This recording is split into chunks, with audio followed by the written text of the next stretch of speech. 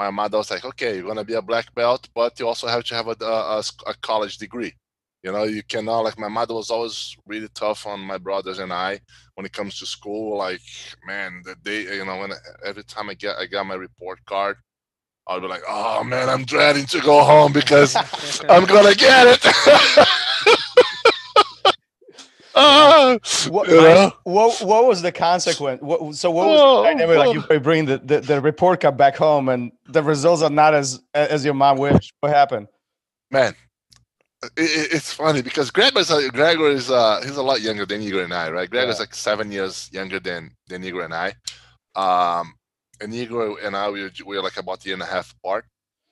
So we used to kind of compare our report cards and we come up and say, okay, maybe yours look better, so you show her yours first. So it kind of like, you know what I mean? So we kind of Soften the have like blow.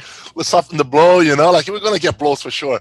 But uh, you know, and the funny thing is, we figured out that the best time to show her our report card was after jiu-jitsu, you know, because we came home with like we want to take our gis off, you know. We would keep our gis on, you know, bring the report card, maybe throw a hoodie on top of it, you know, and yeah, mom, my report card.